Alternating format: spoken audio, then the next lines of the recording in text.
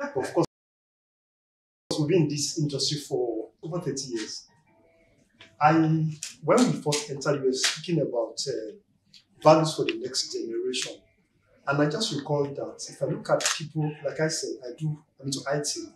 We do data recovery, we do infrastructure development, we do consulting for companies here and there because a few banks will also do some stuff for them.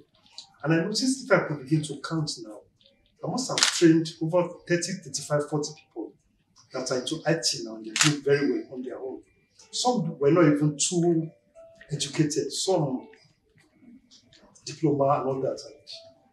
And we impacted people and all that. And I'm also privileged to be, I'm a preacher as well anyway. And everywhere I find myself, I do my best to talk about value system.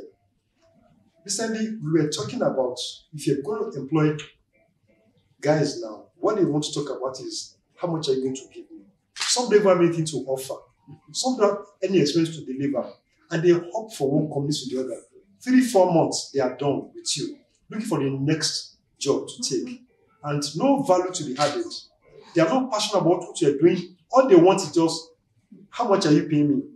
Incidentally, I have a younger son. I have a son that's just going for CWAs. You know CWAs now? Yeah. This, what's it called? CWAs, just internship. Thank you, man.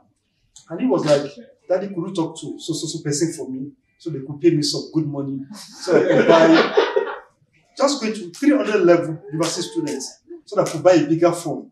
Now my thinking is now, all our life is buying a bigger phone, wear designer clothes. And so anyway, I find myself talking about this younger, my phone is Android phone. And it doesn't even bother me about using Android for whatever.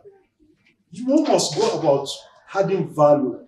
Tell these people that this generation must not be based on what's the latest thing happening now. What can I also do? My friend must not outshine me. And nobody wants to talk about what can I bring to the table. Like that's another level. Another story for another day. So whenever we find ourselves, I do so myself.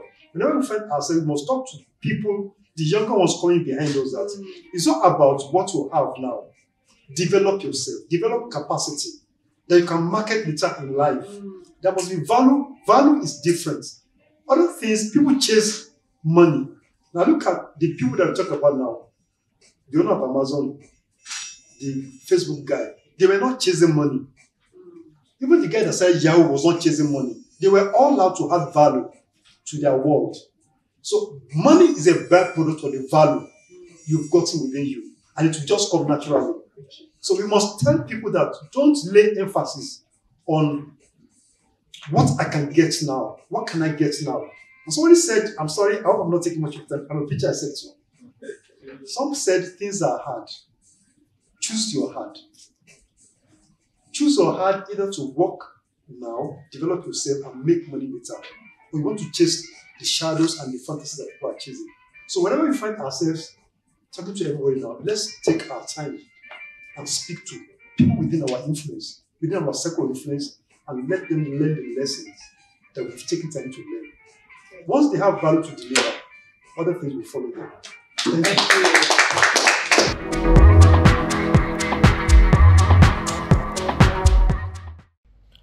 Thank you for tuning in to Nigeria Magazine's YouTube channel.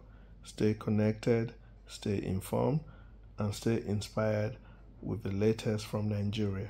Remember to like, subscribe, and ring the notification bell to stay updated.